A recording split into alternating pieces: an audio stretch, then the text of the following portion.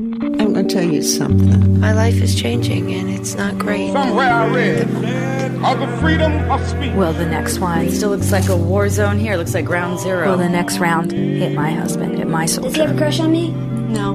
Figures. I just believe I'll die for my cause. Hearing is seeing. From American Public Media, this is an American Radio Works documentary. You kill for the glory of killing for the organization. It's the classic battle between good and evil. Rene was an agent for evil and a very good one. Coming to terms with a life of crime. Basically, my whole life has been in prison. It's so difficult for me. I know I'm making a transition in life. I don't want to be a violent person, but I don't want to bow down to anybody. I don't know if you can ever earn your way back from a double murder. And those are just the murders I know about. I'm Stephen Smith. In the coming hour, Gangster Confidential from American Radio Works. First, this news.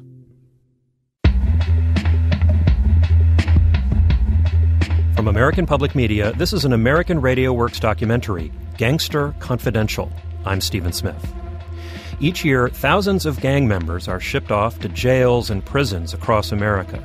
Many are locked up for decades, and some until they die. The idea is to break the gangs with long prison sentences. But for some inmates, time in prison only deepens their commitment to the gang. For many, prison is gangster graduate school. The lives of these inmates are largely a mystery since prison life is shrouded from public view, and gang members don't usually tell their organization's secrets.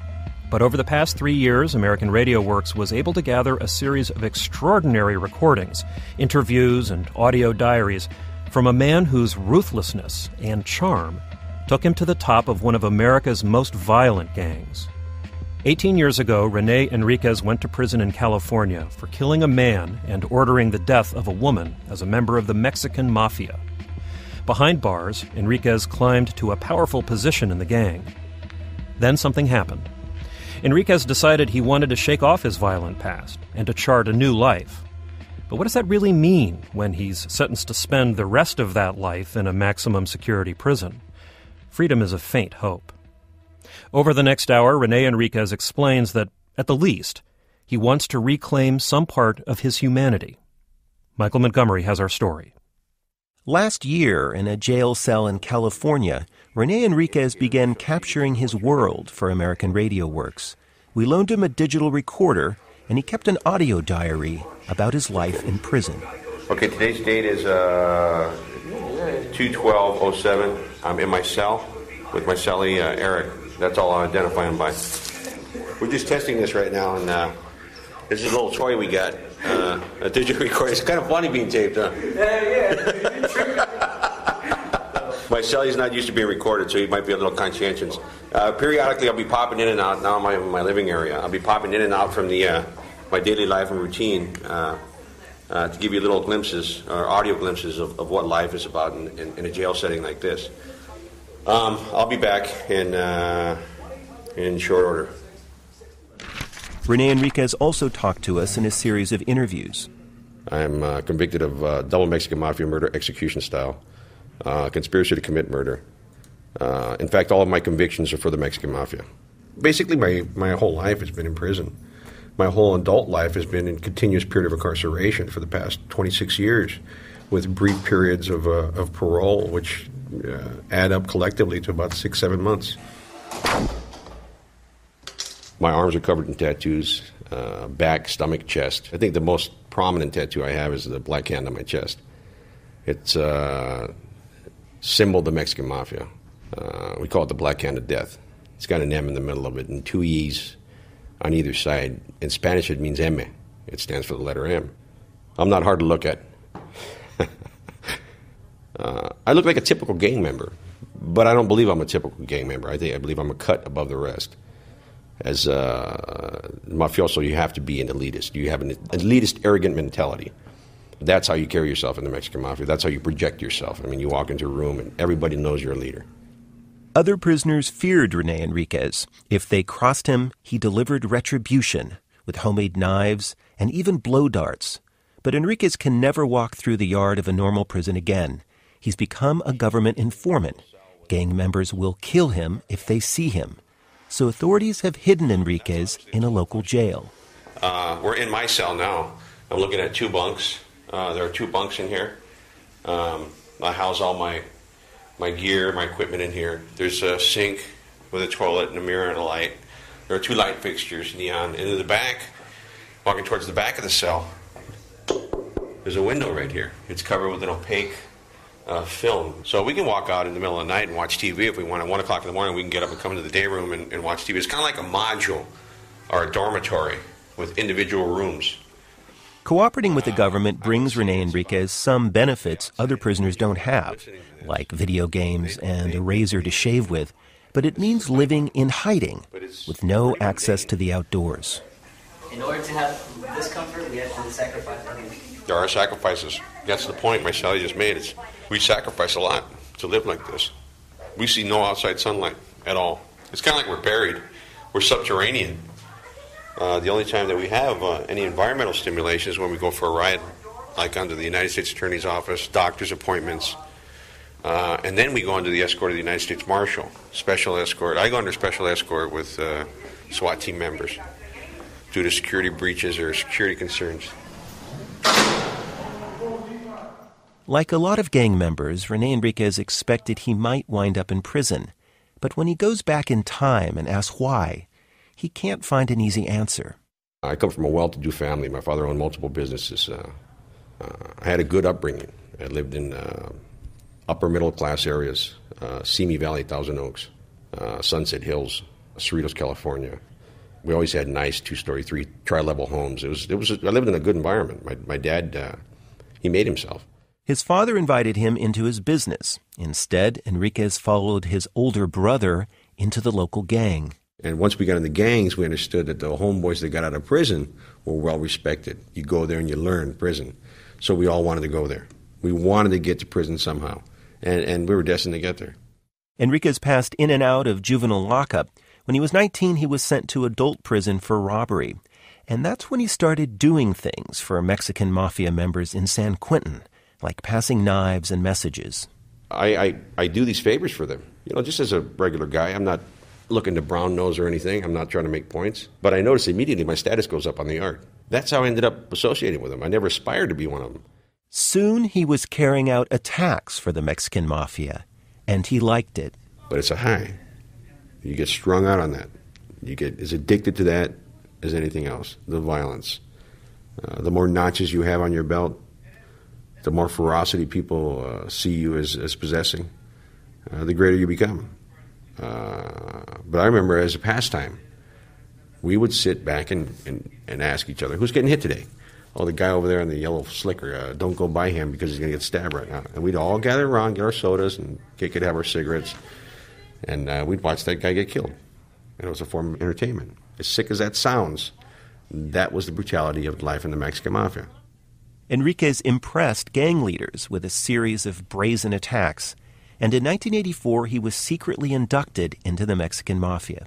I can only equate it to an Olympic gold medalist when they're on the podium receiving the gold medal. That's how I felt at that moment. I said, wow, I'm in the Mexican Mafia. I am a real mafioso.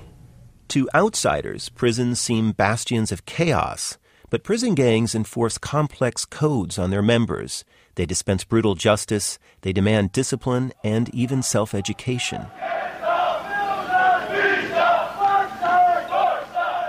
A grainy surveillance tape shows a group of inmates lined up on a prison yard doing a series of punishing exercises. It's called the máquina, Spanish for machine.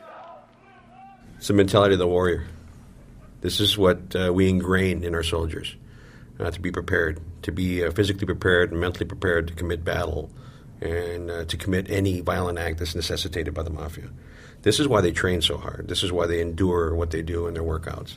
You have to understand that all the organizations, non-traditional prison, organized crime and prison gangs, utilize this mentality, cultural identity, and the philosophy and the belief that they are elite warriors. And this is part of the indoctrination process, the part of the brainwashing process, make them believe that they're elite, lead them down the path, that they're committing these acts for a greater cause.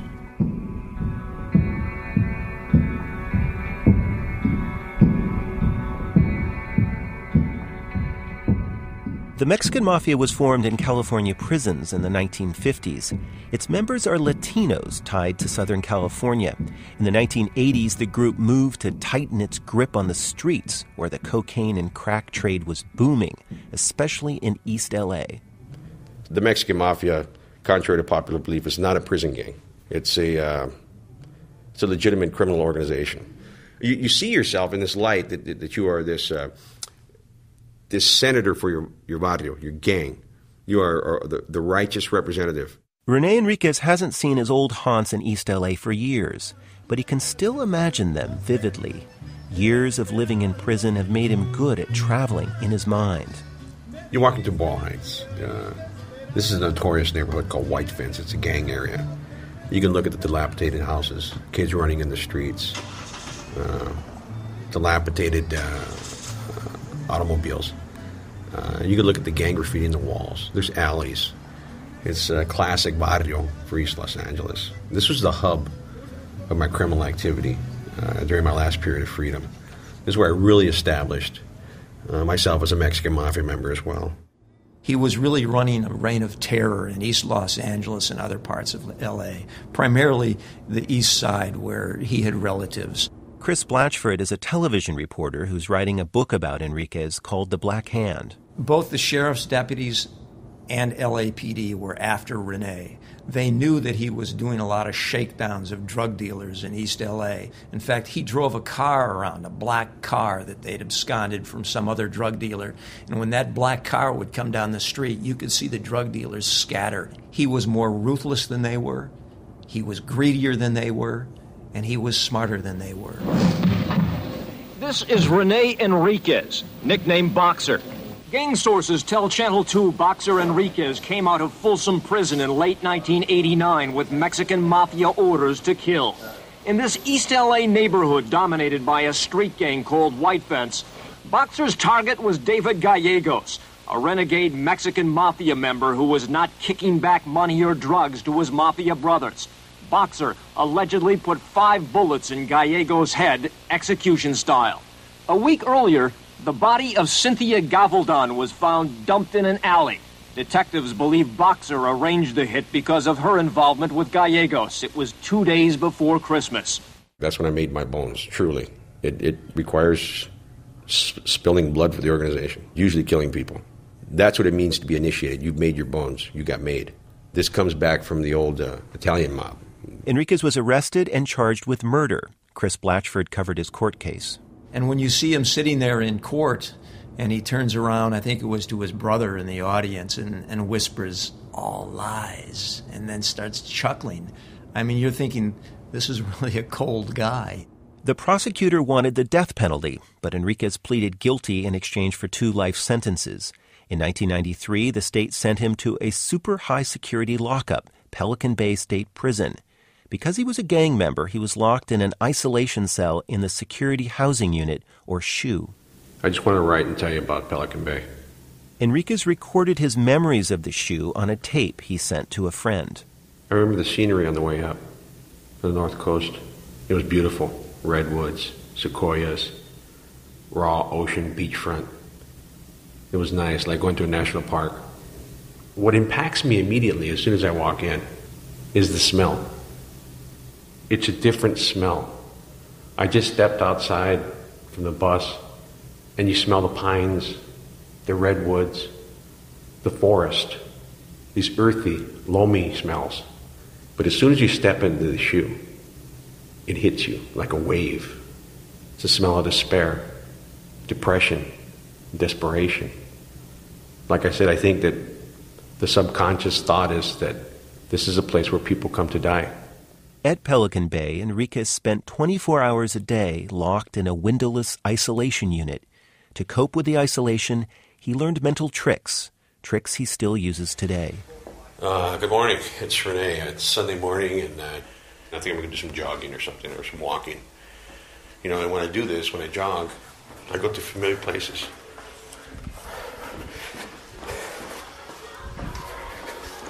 This is a place where I grew up. And the hooker right up here at the corner.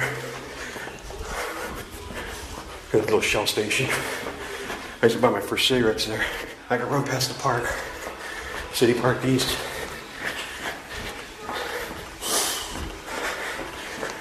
I could hear kids yelling in the schoolyard. I could see where I'm running to. I'm not here. I'm not in prison for this minute. But when I stop, and my workout's done, and my shower's over with, I'm right back here in prison. The truth is, I've just been running in circles on the little cell.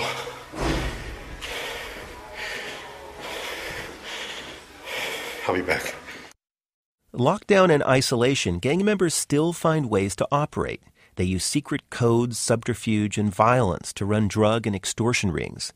They're lifers. The prison can't do much more to punish them, and lifers have time to think and scheme.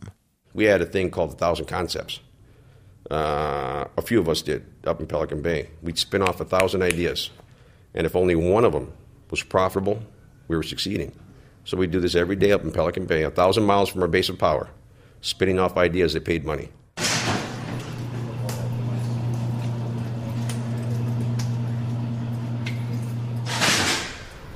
We're walking down C7 through 12. That's Robert Marquez. He's an investigator for the Special Services Unit in the California Department of Corrections. I first met up with Mr. Marquez in Pelican Bay State Prison when he sent his staff to search my cell. I remember that the search was extensive. It took all day. They stripped everything from my cell, everything, and left me in the cell completely bare. And I think it was a message from them to me that we're aware of your activities.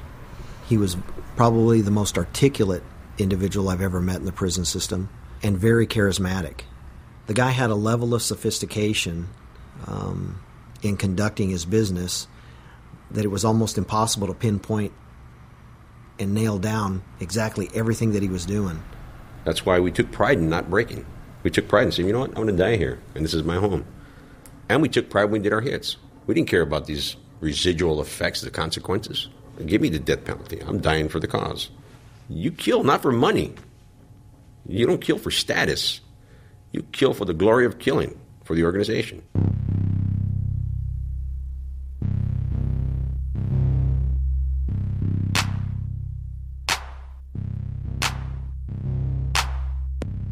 Enriquez says the group's greatest feat was consolidating control over Latino street gangs in Los Angeles by enforcing a ceasefire.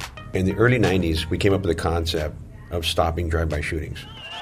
The Mexican Mafia, using as many as 20 MA operatives, have called gang members to meetings like this one. The message always the same: kill a fellow Hispanic gang member and you die.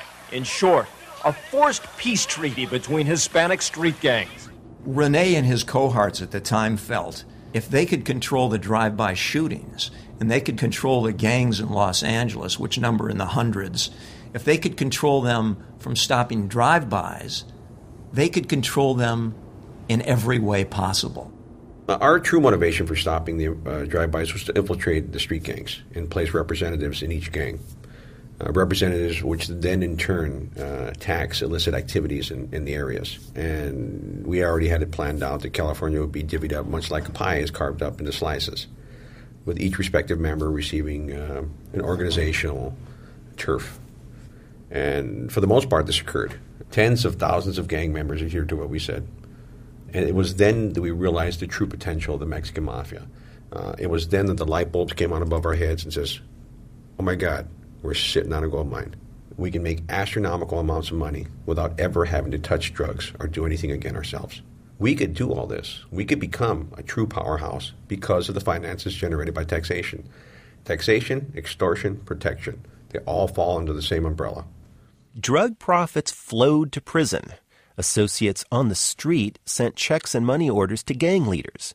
Prison employees didn't realize where the money was coming from and deposited the checks for the inmates.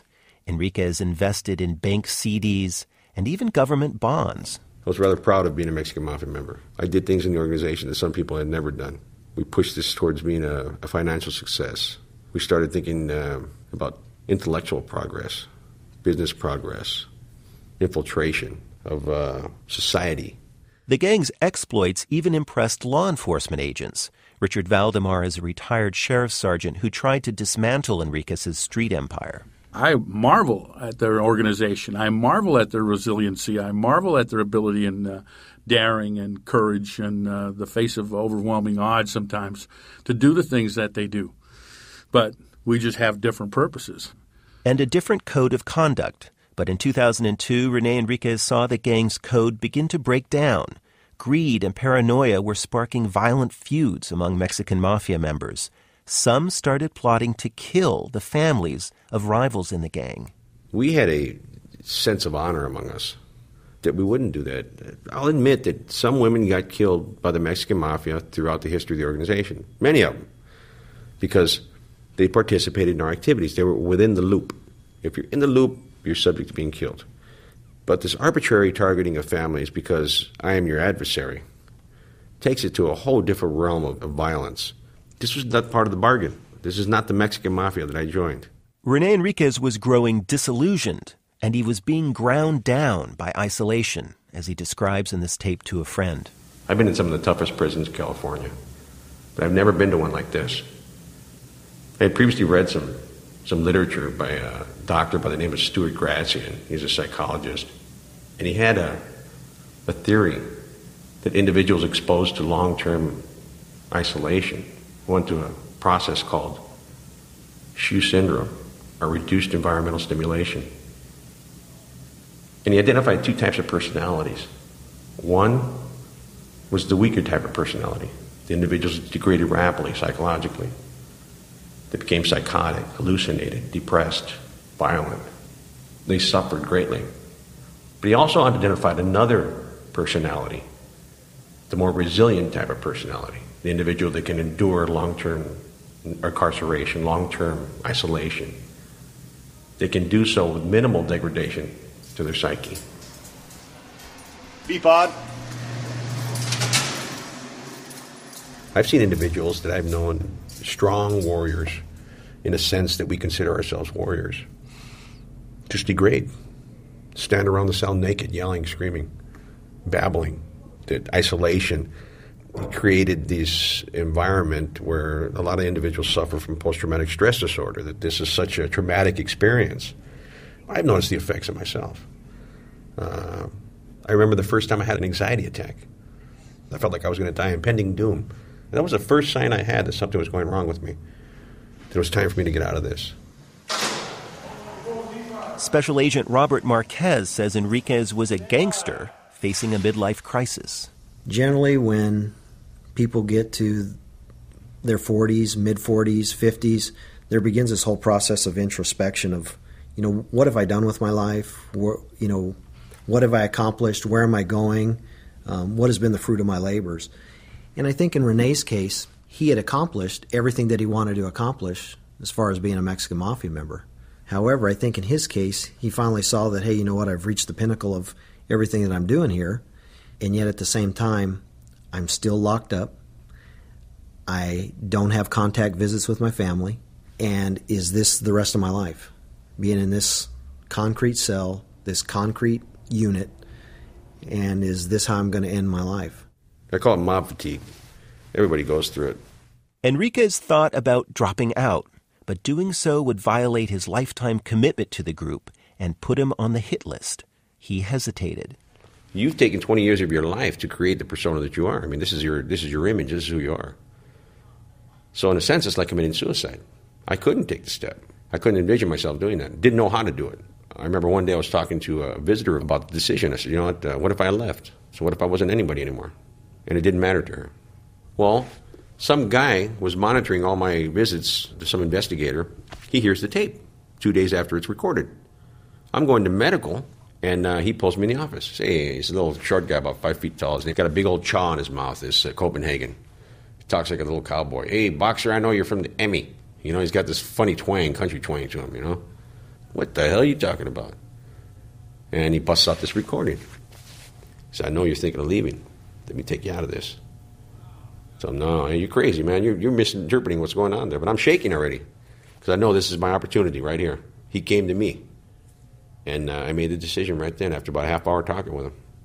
And it was the longest walk. It was about 100 feet towards that C-12, that PC block, protective custody. You go into this specific debriefing unit where all ex-gang members go when they drop out. It was the longest walk in the world because I didn't want anybody to see me. I was shamed. I was shamed that I'm leaving the organization. It's something I've killed for. I dedicated my life for it. 20 years of my adult life, 18 years as a member, and I'm walking away from it. I'm a disgrace to everybody now.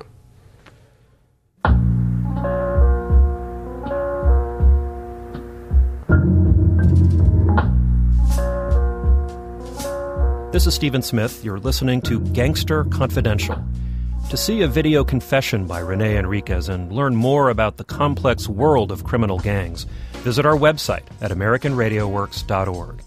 You can download this and many other American Radio Works programs at AmericanRadioWorks.org. Major funding for American Radio Works comes from the Corporation for Public Broadcasting. Gangster Confidential continues in just a moment from American Public Media. You're listening to Gangster Confidential, an American Radio Works documentary from American Public Media. I'm Stephen Smith. When Rene Enriquez decided to quit the Mexican Mafia, it caused a sensation among gang investigators. Here was a top insider stepping out of the gang after 20 years of conspiracies and violence, including 2 murders and many assaults. When Enriquez defected from the Mexican Mafia, it got him out of the prison isolation unit, but also put him on the gang's hit list. He's left wondering, if he's no longer a feared gang leader, what is he? What does he live for? Enriquez says he wants to be a new man, but a lot of inmates claim that. And it's obviously hard for a mafioso to start over when he's still locked up. What's more, Enriquez now has to reveal the gang's secrets. Michael Montgomery picks up our story. The scene is a small interview room in one of America's top security prisons. Pelican Bay State Prison is where gang leaders live out a bleak life, locked down around the clock in isolation units.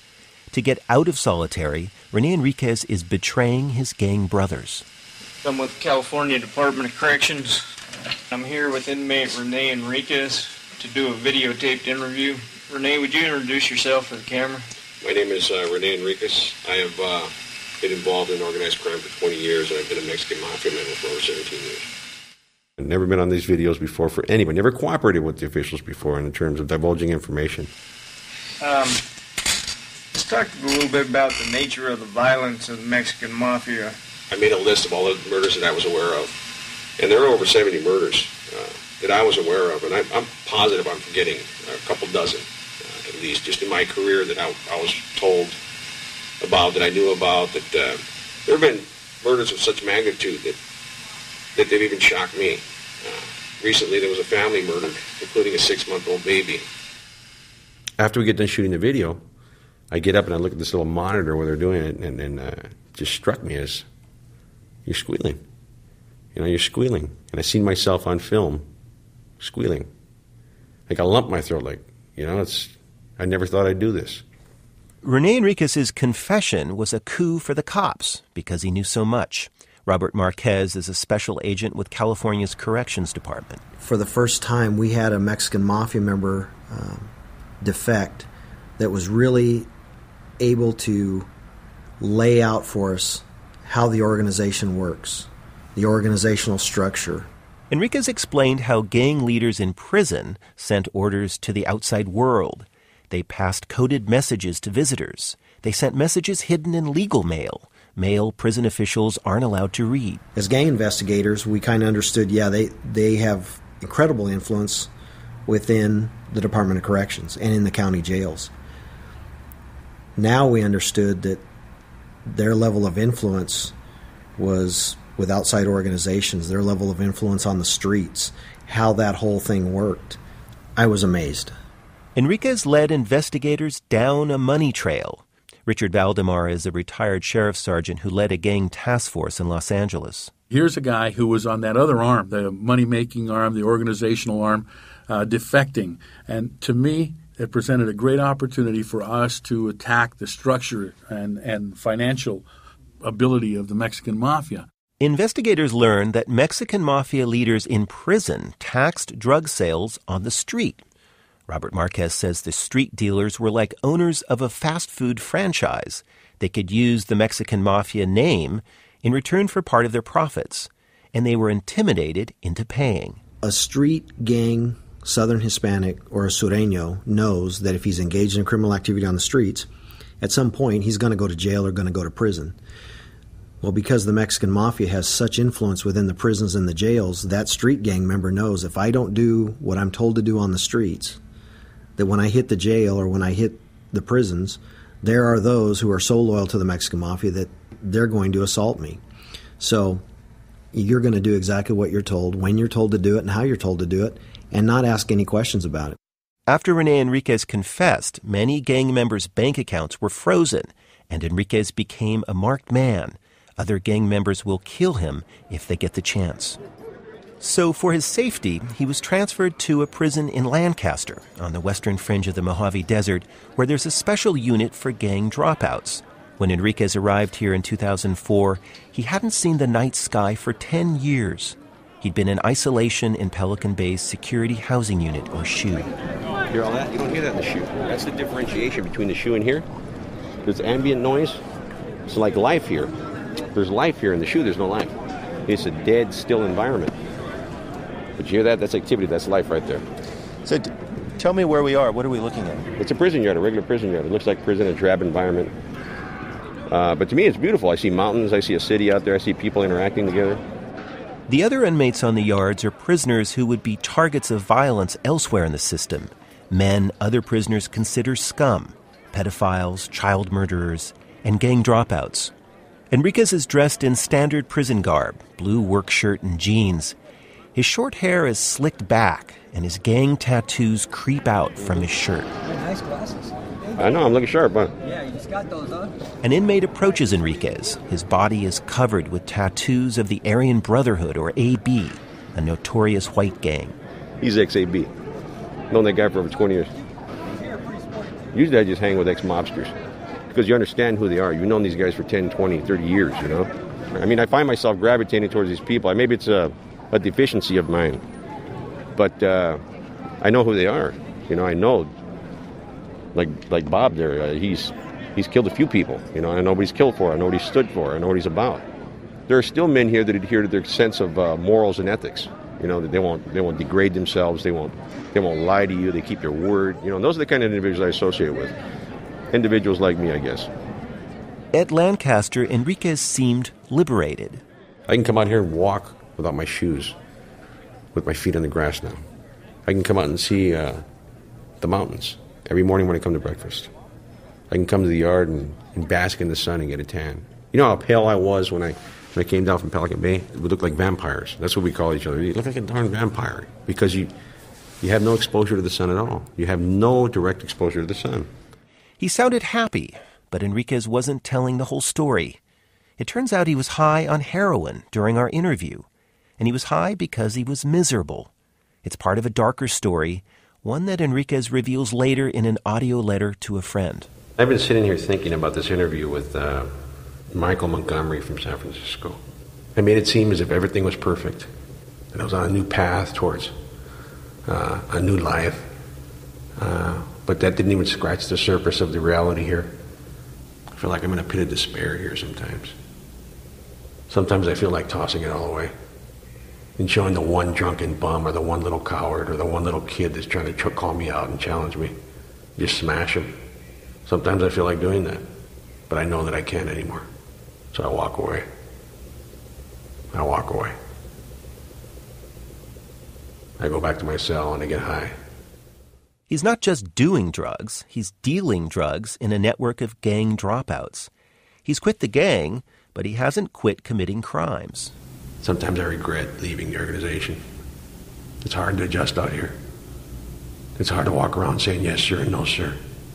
It's hard not to meet a challenge when somebody calls me out.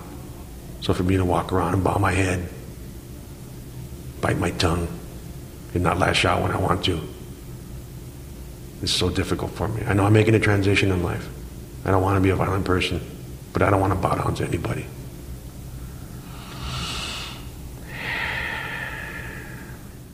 Enriquez feels trapped. If he reverts to violence, he might be sent back to solitary. But he's also beginning to doubt his hopes for a new life.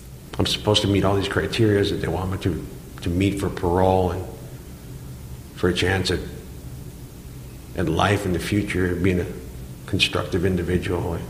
And I go through all these steps to meet their expectations. I want to do better, but the programs don't exist. I can't participate in vocation or education. They don't have those programs for me here. But then Rene Enriquez is approached by a young sheriff's detective named Jeff Bosket.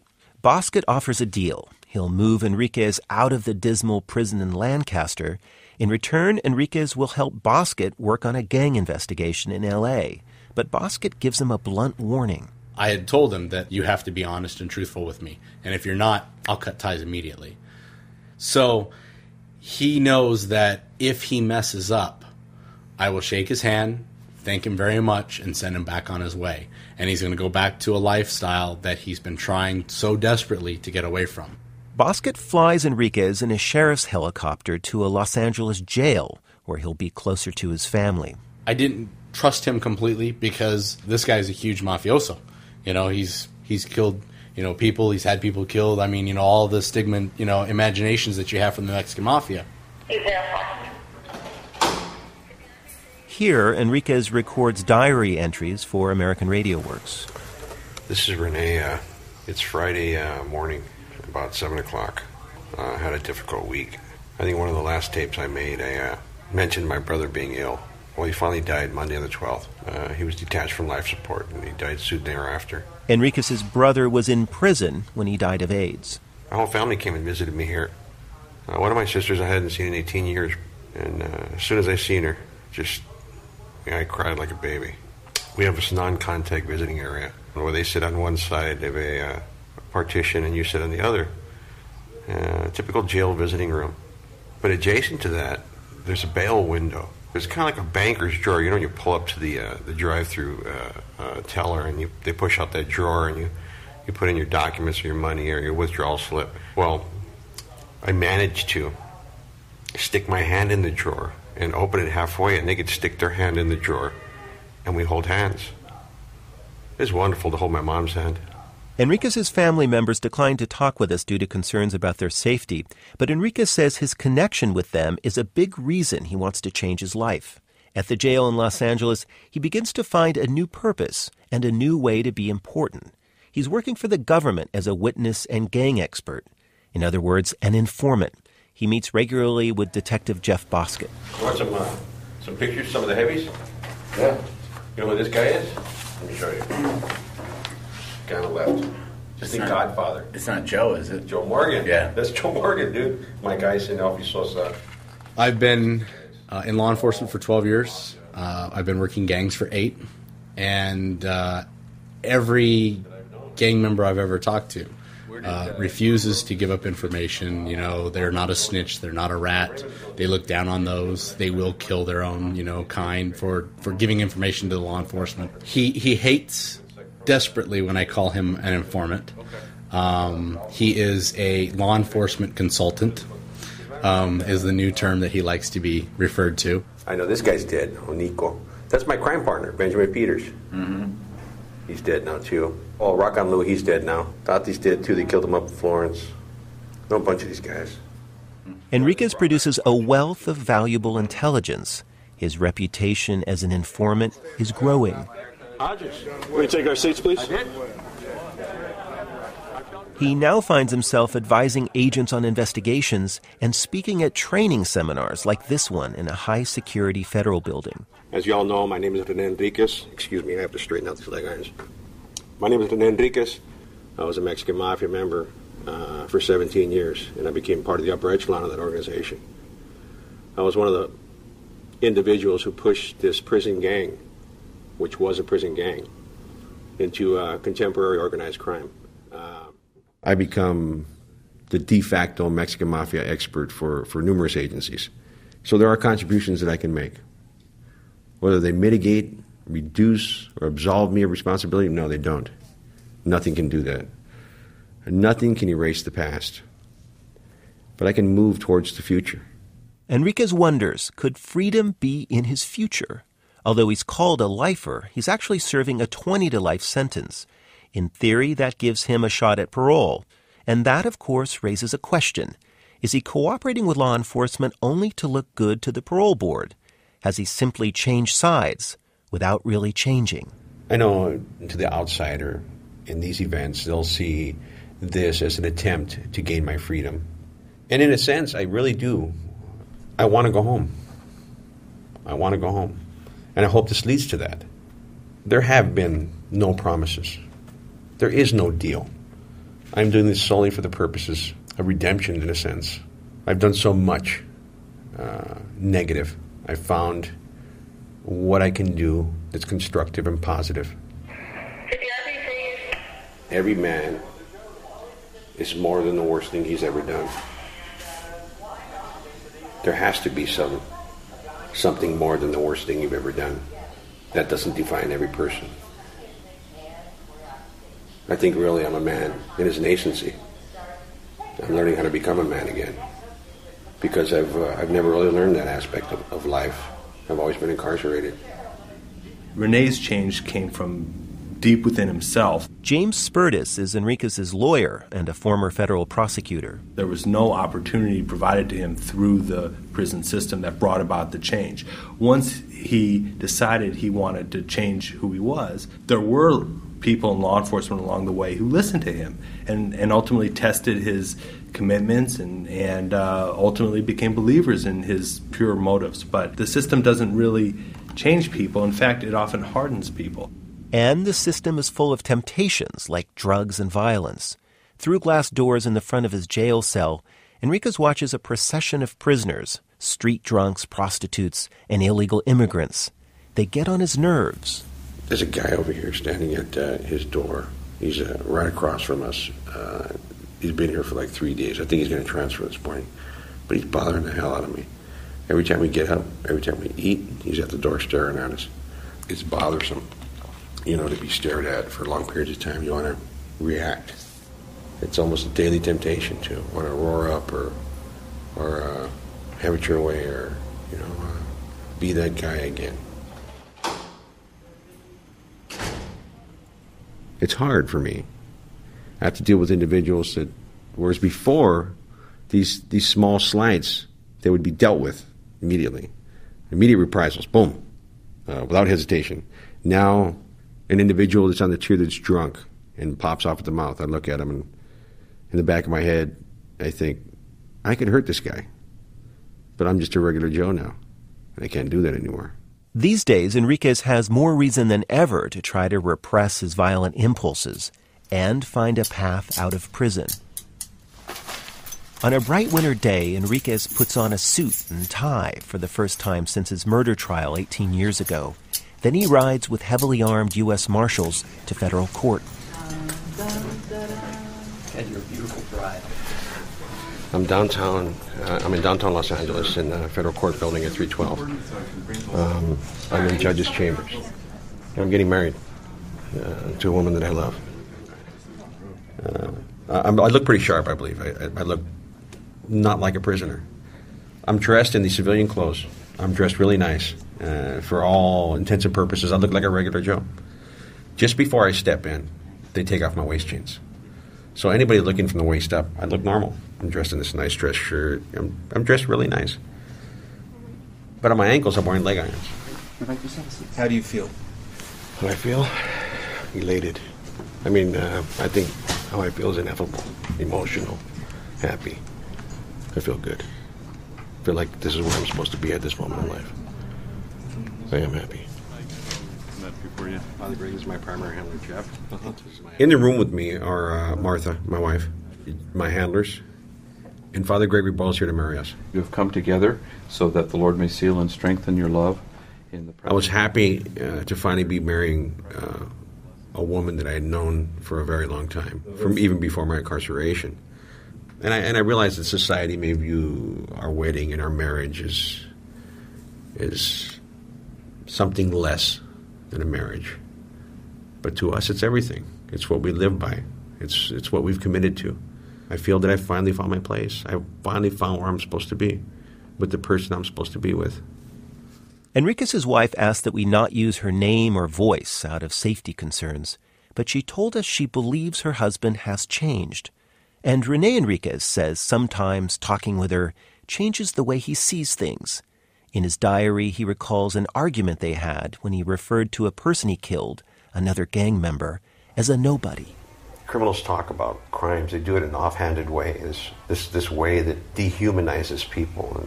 And she became angry with me. She said, Rene, you impacted so many people. You know, the people that you're convicted of killing were somebody's son, were somebody's father, were somebody's mother, were somebody's daughter, they were a friend, they were a brother or sister. You know, and you took that person away from them. You had no right to do that. And it really struck me. It really struck me then that I impacted so many people. There's nothing that I could say that can diminish my responsibility for what happened.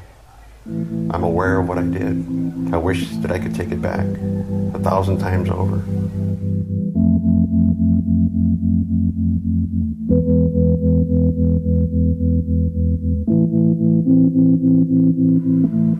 Hi, this is Rene.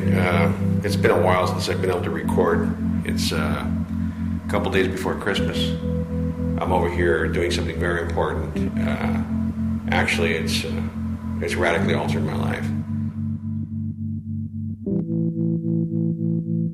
Late in 2007, Enriquez reluctantly took a step that sealed his reputation as a government witness. He testified against his former comrades in the gang. The case was a large federal trial in San Diego. Television reporter Chris Blatchford. Since the time he started cooperating from the government, I don't think he really ever wanted to testify against anybody.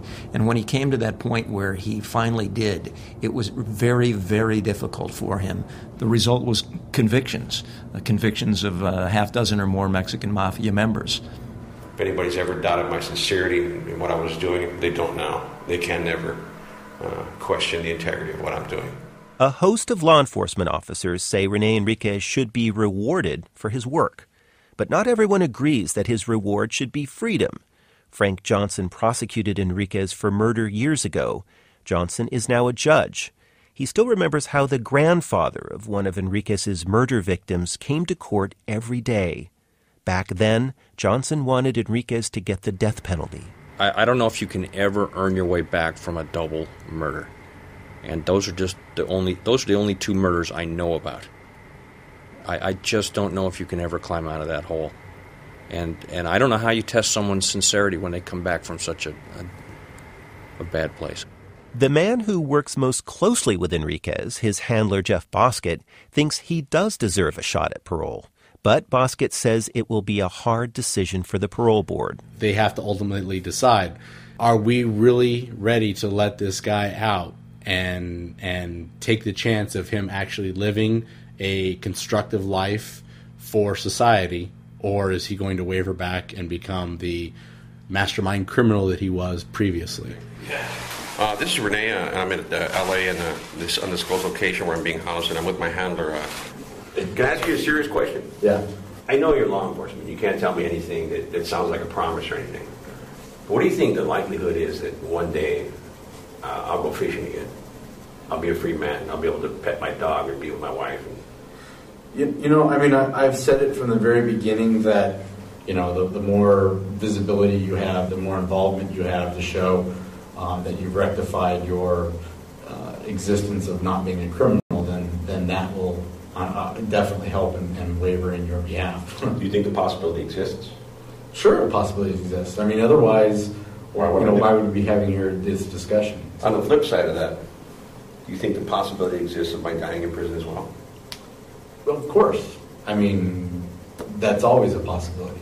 It just depends on the timing, how things are put together, and did the judge have a good golf game? It was a bad day, you know.